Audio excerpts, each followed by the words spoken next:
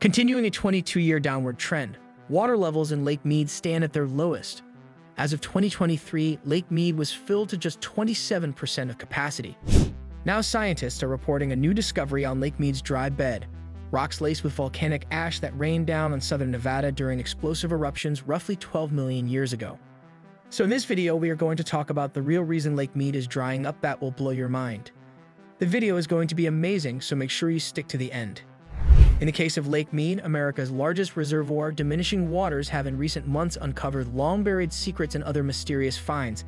At least 3 sets of human remains, including a body inside a barrel that could be linked to a mob killing, and a sunken boat dating back to the Second World War. Lake Mead, on the Colorado River at the Nevada-Arizona border, is the largest reservoir in the U.S. The reservoir supplies water to roughly 25 million people across 7 states, tribal lands, and northern Mexico. Lake Mead's water level continues to fall to historic lows, bringing the reservoir less than 150 feet away from a dead pool, so low that water cannot flow downstream from the dam. The loss of water entirely from this source would be catastrophic. "You will find things in the lake. It's inevitable," said Michael Green, an associate professor of history at the University of Nevada, Las Vegas. "It's been sad to watch the lake drop, the islands appear, the bathtub ring, the marina being moved out further and further." The recent spate of discoveries began in May when boaters spotted a barrel. Inside were the remains of a man who officials say was shot between the mid-1970s and the early 1980s. The killing has the signature of a mob hit, the local mob museum said, and coincided with the most violent period in Las Vegas' past, an era of unprecedented street crime and underworld killings. A week after that discovery, 2 sisters paddle-boarding on the lake came across what they thought were the bones of a bighorn sheep, but which turned out to be another set of human remains. Before we move on, support us by hitting subscribe and the bell icon to get notified when we post new videos. Now let's get back to our topic. The water shortage is expected to have cascading influence beyond Lake Mead and could potentially disrupt political agreements and management guidelines that have governed the Colorado River Basin since the early 1900s. States that rely on the basin signed the Colorado River Compact in 1922, which sets overarching goals in the upper and lower basins. One of those goals requires a certain amount of water to remain in the upper basin so that it reaches the lower basin. If drought conditions continue, the agreement could be broken.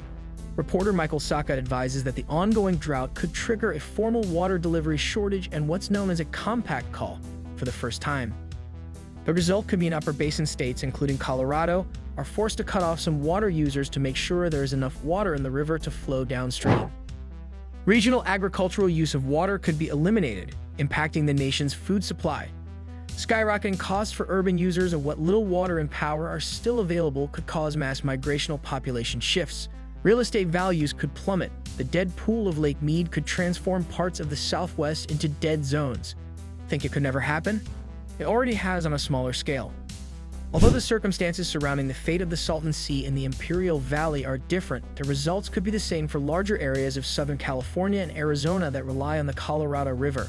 The loss of water from this vacation getaway destination has transformed the Salton Sea and surrounding area to its current near-caustic state.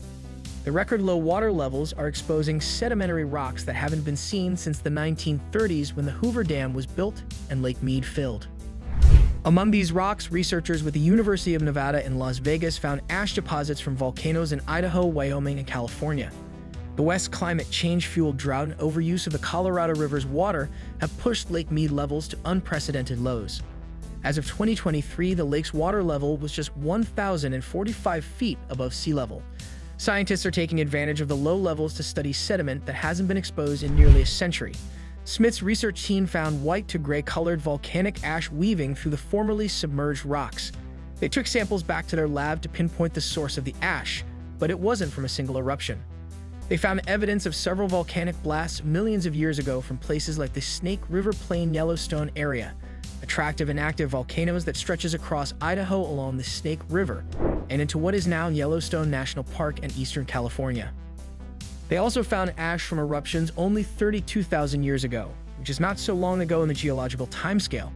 Scientists say the current status of Lake Mead is a stark illustration of climate change and a megadrought that could be the worst in the U.S. West in 1,200 years. NASA's statement said, "The low water level comes at a time when 74% of 9 western states face some level of drought. 35% of the area is in extreme or exceptional drought. In Colorado, the location of the headwaters of the Colorado River, 83% of the state is now in drought, and the snowpack from last winter was below average in many places. Some media outlets refer to a dead pool as the point at which a dam no longer has enough water to generate hydroelectricity.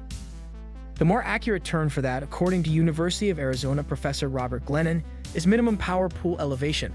That's when a reservoir is so depleted that there's not enough water flowing through a dam's turbines to make them spin, which means the turbines can't produce electricity.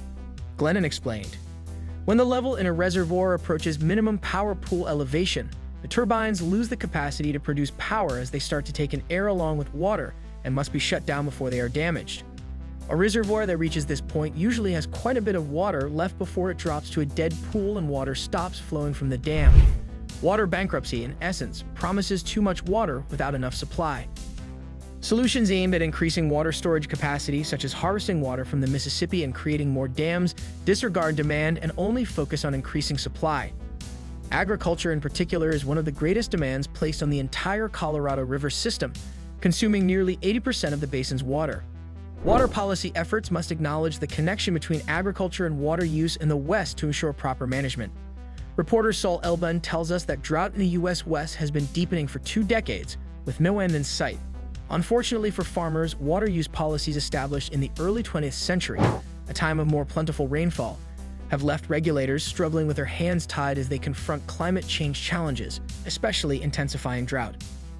In a recent interview with CNBC, the Audubon Society's Salton Sea Program Director, Frank Ruse, said people here used to fish, swim, bring their boats. They went from living in paradise to living in hell. The lake that once covered 400 square miles has shrunk 90%, leaving behind oxygen-deprived, highly salinized water with a rotten egg odor that permeates the surrounding area. Many of the 400 species of birds that once thrived are dying on this critical migrational stop. All but one species of fish has died off, and toxins like arsenic and selenium are carried away in the breeze, potentially affecting the health of more than 650,000 nearby residents. Indeed, California has had remarkable success in managing its water resources, realizing a drop in overall agricultural and urban water use since 1995 despite its growing population over those same years. In the end, however, water usage rates could drop to 0, and it would still not solve the problem for some areas where nearly 100% of the water used comes from the Colorado River. So that's it. Please like, share, and comment your thoughts below if you liked this video. Remember to subscribe to see our next video. Stay safe, and we will be back soon with another video.